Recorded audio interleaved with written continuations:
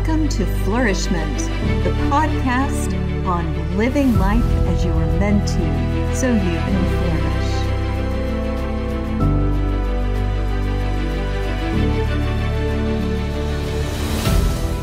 Welcome, everyone. I am delighted to have with me a missionary, a wonderful woman of God who writes about hope, perseverance, and God's grace. Her name is Nancy K. Grace. She's a speaker, an award-winning author of The Grace Impact, a devotional about God's grace. Welcome, Nancy, and thank you for coming on Flourishment today. Thank you. I'm so glad to be here. I'm excited to visit with you, and I'm glad to have the opportunity to share hope. And you wanted to talk about living with bold faith. Tell us what in your background, in your heart, makes you so passionate about living with bold faith. Sure. Bold faith is something that I think all of us who are believers really need to step out into. I'll tell you first what it is not. It is not standing on a street corner with a big placard saying the end is near. That is not bold faith. But the bold faith is living a confident life with faith in Jesus Christ. I began my life of faith. My parents took me to church, and it was an important part of our lives. But my parents didn't live out a lot of the tenets of faith. They did the best that they could with what they had. And I would say that I had a dysfunctional home because my father was an alcoholic. And so I lived under that shadow of uncertainty of what will home life be like? Will it be tense or will there be peace? I never knew from day to day, really. But yet I'm thankful for that because that has helped me to learn how to be an overcomer. And because I've had to learn to live with that scar of having an alcoholic parent and let that be, it's a part of me, but it does not define me as an adult. So as a teenager, I was struggling with low self-esteem and thinking that I had to perform to be liked by anybody, that I had to be accepted. I struggled with acceptance. I was a people pleaser. Of course, looks are always important, especially to a teenage girl. And so I just felt disappointed with myself that I never could reach those high expectations that I had. I was a straight A student, but if I didn't get an A, I would beat myself up emotionally and tell myself that I, could do better next time, But I never heard the, love and affirmation in my home. Well, one day I was in the choir at my church, and there was a choir that came and visited, and they sang a song that absolutely gripped me. So music really speaks to my soul. And the verse that they sang about was 2 Corinthians 5:17, which says, if anyone is in Christ, you are a new creation. The old has passed away and the new has come. And I listened to that and I was shocked to hear that it was actually in the Bible. I found out where it was, and I learned that I could become a new creation in Christ. I didn't have to believe the lies of low self-esteem, the lies that I had to perform the best that I could all the time. And if I didn't, I wasn't worth anything. That's a lie. I could just learn to accept myself. And so when I accepted Jesus Christ as my Lord, I was excited to become a new creation in him. My sin wasn't described as outlandish behaviors, but my sin was thinking that I wasn't worth anything. And when I learned that God created me uniquely, I wanted to embrace that. I wanted to grow in that. And that has been one thing that has shaped me all the way through my life over the decades, that I look to God for my self-worth. I listen to what he says about me. Even when I struggle, I still have to come back to what God says about me, that I am fearfully and wonderfully made. So I believe that having bold faith then helped me to be able to navigate some uncertainties in my home family life and to go off to college and be able to find a Christian fellowship group that I connected with and to step out of my comfort zone. Okay, I'm basically an introvert, but at that point I stepped out and I went to a Bible study meeting that I saw advertised in the college newspaper. I went by myself at night to a place that I didn't know, and I walked in and I found the, love and acceptance from this fellowship of other believers. And I will say it was also there that I met my husband. You know, he was the president of the fellowship. And so as president, he made sure he introduced himself to me and then gave me a ride home and then asked me back the next week and so on and so on. So anyway, it became an important place for me and for us, but I learned a lot about God's grace there. And so as I've grown, I've had to learn more about faith, and learning about faith is a lifelong process. And at different points, different scriptures have just really spoken to me.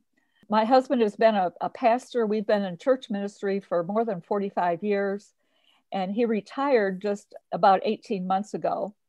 And in that time of being in church ministry, I've had to learn to really trust God and depend on him and look to him for validation, to look for him for his great love. During this time, one thing that I've had to really grapple with, as well as learning how to accept my past from having a dysfunctional family, but I came to the point, I'll just kind of conclude on that part of my life by saying God gave me peace in that I know that I'm an overcomer because of all that I learned by living at home. And I learned perseverance, and I learned stick-to-itiveness and the faith to keep going. And I'm grateful for that. So as we've grown in ministry, and as a young mother, when I was uncertain with how am I raising my children? What do? I don't know how to do this, Lord. But through looking to God, I had to learn that I serve him only, the audience of one, if you would, that God's opinion is what matters to me, not what other people think. And that has been something that I've had to really cling to and embrace in raising my family as a pastor's wife. So that is something that, is part of, having that bold faith is knowing, I know that I know that I know that God is faithful. And I know that he's faithful because he's been with me as I've walked through cancer diagnosis. Several years ago, I had a sore on my tongue that would not heal. And the sore would increase, it would get worse, and then it would slightly improve. But I eventually went to the dentist, and he looked at it and he said, well, come back in 6 months. And so I did, and it was still there. It was still there. And so eventually he said, do you want to go on and have someone else look at it? I said, yes. It was hurting. It woke me up in the middle of the night, and I knew that wasn't right. I knew something was wrong. So I went to an oral surgeon, and the oral surgeon thought it was an ulcer. And he said, come back in 2 weeks and try some, a certain mouthwash, try different things. And I thought, no, this is not going to take care of it. It needs something else. So 2 weeks later, I went back to that oral surgeon, and he removed the sore that was on my tongue. And as he did it there in his office, he had to remove a larger section because it was deeper than what he anticipated. So he removed the sore on my tongue, and he stitched up my tongue. I couldn't talk. I couldn't eat. And I wondered what was going on. What is this? And at that time, I had just taken steps to take speaker training to become a speaker. And now I have a lame tongue, and I couldn't talk. My name was Nancy Guace. I just couldn't speak right. So I went home, and that night I was laying in bed and just praying, Lord, what is this? And then the next day I got the phone call from the doctor. We lived somewhat an hour away from the doctor. And so he called and he said he'd gotten the biopsy report back. He almost did not send it off for a biopsy, but he said he, in his gut, decided to send it off. And so he did. And he told me, he said, I've got good news and I've got bad news. The bad news is that it's cancer, but the good news is that it's all been removed. It had clean margins and clean edges. And I've talked to an oncologist and blah, blah, blah, going on. I'm like, wait a minute, wait, stop, wait. You said I have what? Cancer? I did not anticipate anything like that, although I feared it. And as a woman, I feared other kinds of cancer, but not cancer on my tongue. So that night, I went to my piano a couple hours later. I said, I'm a musician. My husband wasn't gone. He had church meetings that night. And I went to my piano and I sat down and I played hymns. I prayed through my fingers. And I prayed tearfully. And I prayed and I released my fears to God. I released them and I received from God, instead of fears, I received his deep peace. And it was a special peace, a deeper peace than I had ever known. And it was a peace that spoke to my soul that said, you'll be okay. You'll be okay. So I have clung to that peace for decades, since that very first cancer diagnosis. Now, over the years, I've had several biopsies. And at that time, they didn't think that I needed any chemo or radiation because it was barely stage 1. It was like pre-stage 1. But if they saw anything suspicious, they would do another biopsy. So over the years, I've actually had 8 different biopsies. 8 different times they have removed a section of my tongue. Sometimes it's a very small section and sometimes as much as a third of my tongue. And during that, I've come to realize and trust God for bold faith. I've had to go before him and I know that God is with me. He is my peace when I'm uncertain. He is my strength, my rock, my refuge. As I was recovering, I saw God as my refuge. And I was in the refuge of God's grace as I was healing each time after having these different biopsies. So, and of those biopsies, a few of them have been cancerous. Most of them have not been, but a few of them have been cancerous, which always brings up a fear once again.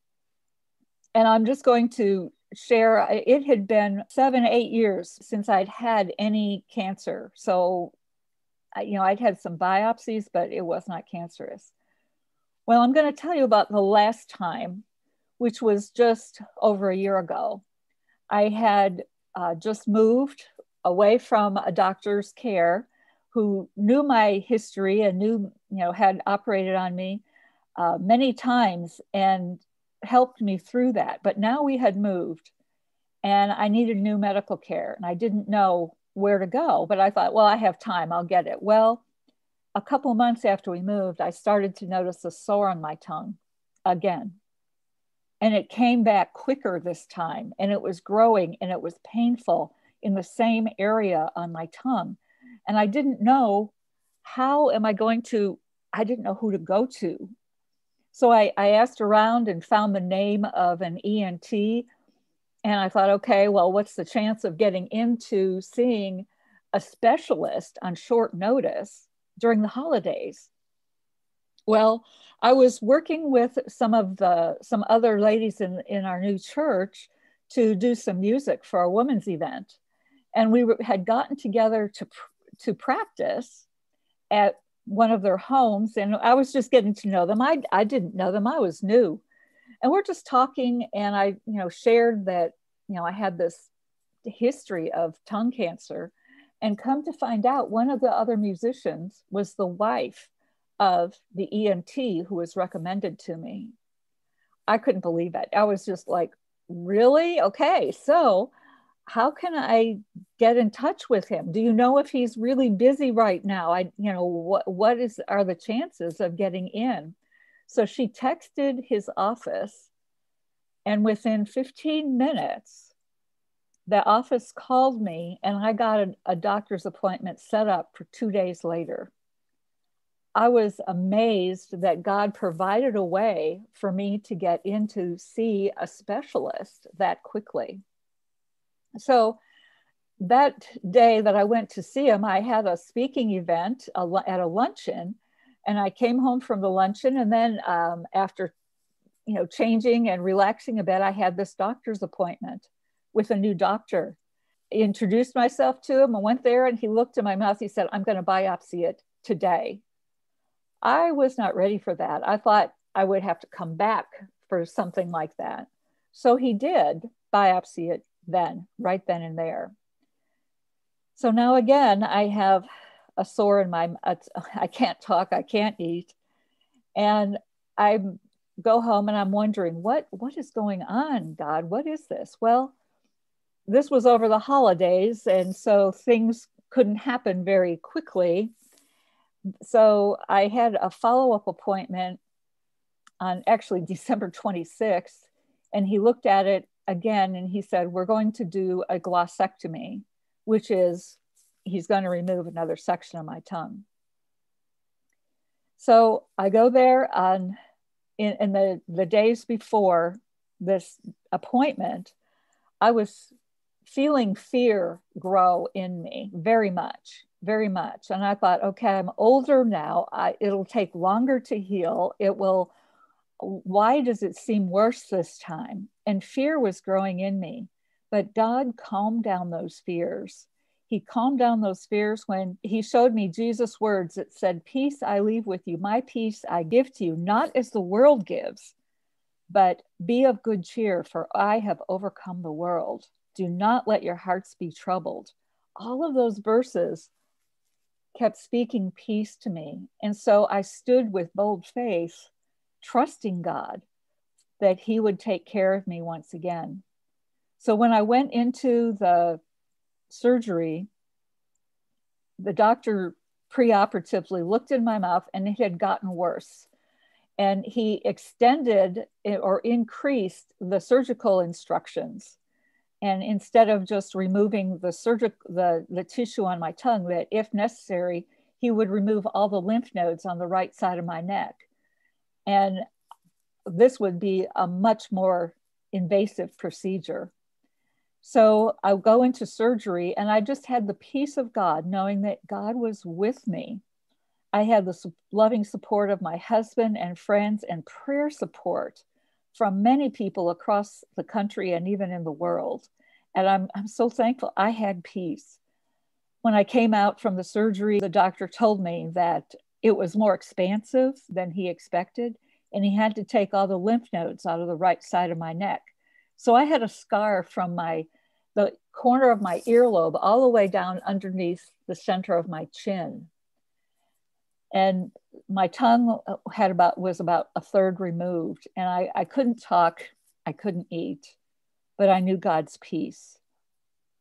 And so in the time of healing, I just read God's word. I wrote out God's word.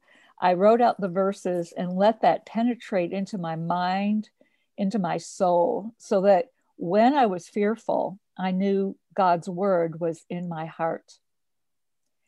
And as it worked out, the results of the biopsy showed that it was stage 2 cancer, but there was not any involvement in the lymph nodes, for which I was very grateful.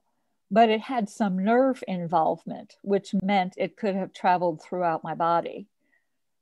So I had appointments with the doctors to talk about radiation and or chemotherapy. And it was very confusing and very stressful because I didn't know where this was going to go. How would this be? And the Lord worked through our discussions, and the ENT who did the surgery and the others agreed that I didn't need any further treatment of radiation or chemotherapy. right now, but my doctor would watch it. And so I was back on the schedule of going to see him every 2 months. And now, after 1 year, I'm now seeing him every 3 months. And so the last time that I did see him in December, things were looking good, and I have an appointment 3 months away instead of every 2 months. So that's progress. But during that time, it's like I know that God is faithful. I know that He is with me. He is good. He has comforted me. He has healed me. He's healed me emotionally from dysfunctional family. He's made me a new creation because I look to Him. It is not me, it is His Spirit within me. And so when we come to Him, that's when His grace touches our lives. And that's what I call the grace impact on our lives.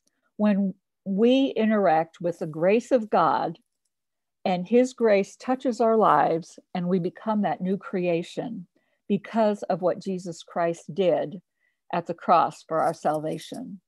So that's kind of at the core of why I believe, we have to live in bold faith.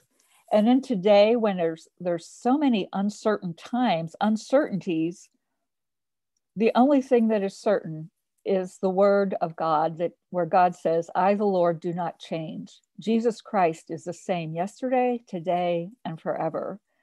And though my situation may change, I can stand firm upon the rock of faith in Jesus Christ. That is a tremendous story of overcoming a beginning in insecurity and dysfunction and being able to grow in your faith with God as He proved faithful through trials and difficulties, especially that story of surviving cancer over and over again, where God was going to minister through you the most in your speaking. Mm-hmm. So that's just an amazing story of how God cultivated that bold faith by proving Himself faithful to you. Such a beautiful story. Yes, what would you say to those listeners out there that are struggling to have bold faith and they can't quite relate to getting where you are? Do you have some tips for them on how to begin to grow that bold faith in their lives? Sure. First of all, I understand when you're only hanging on by your fingernails, maybe. Pressures are all around you. Raising children is stressful. Working in different environments that can be hostile. Just the uncertainties of all this that the pandemic has brought. I just really, during the pandemic especially, since I had that last cancer surgery right before the pandemic.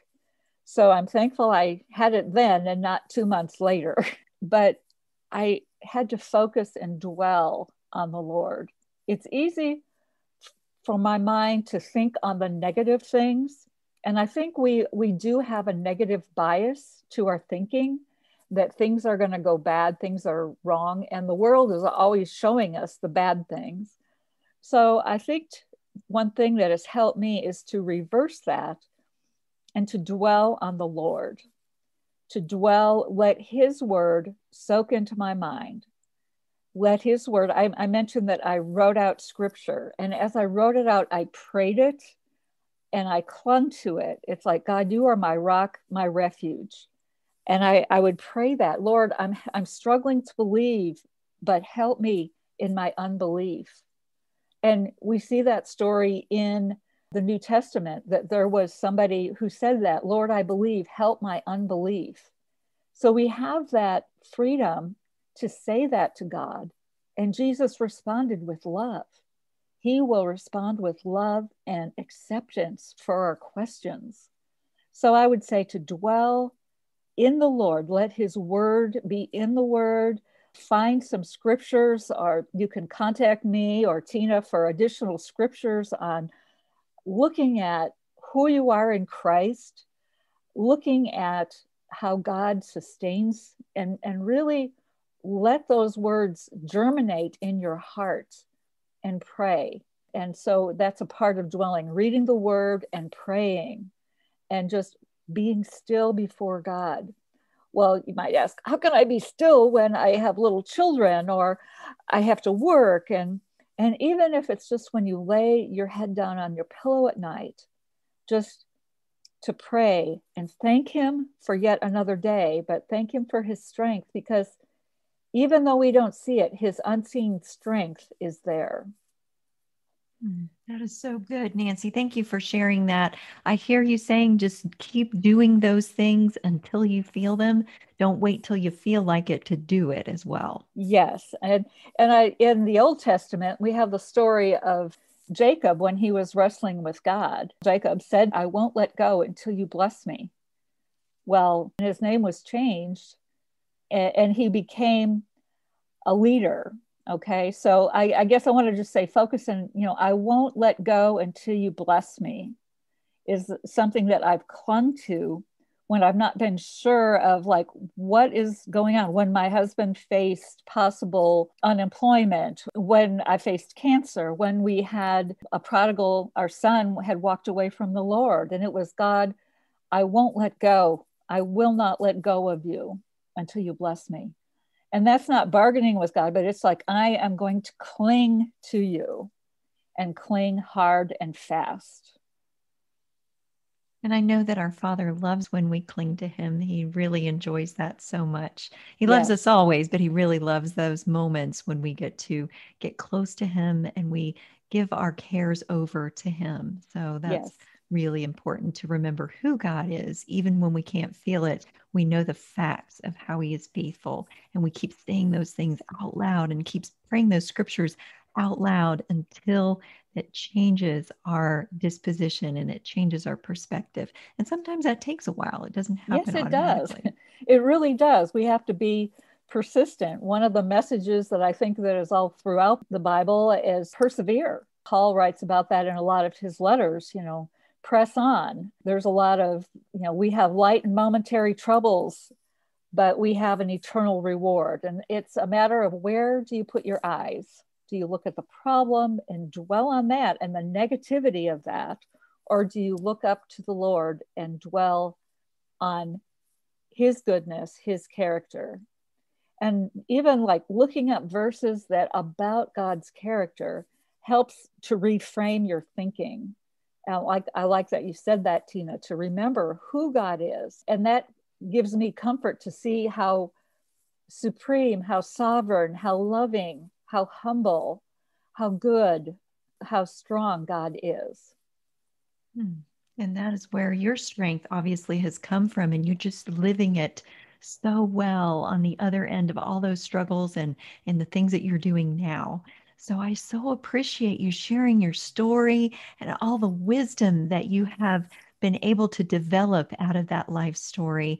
Where can people stay connected with you and continue to follow you and benefit from your wisdom and your book, The Grace Impact? How can they find all of these wonderful treasures? Okay.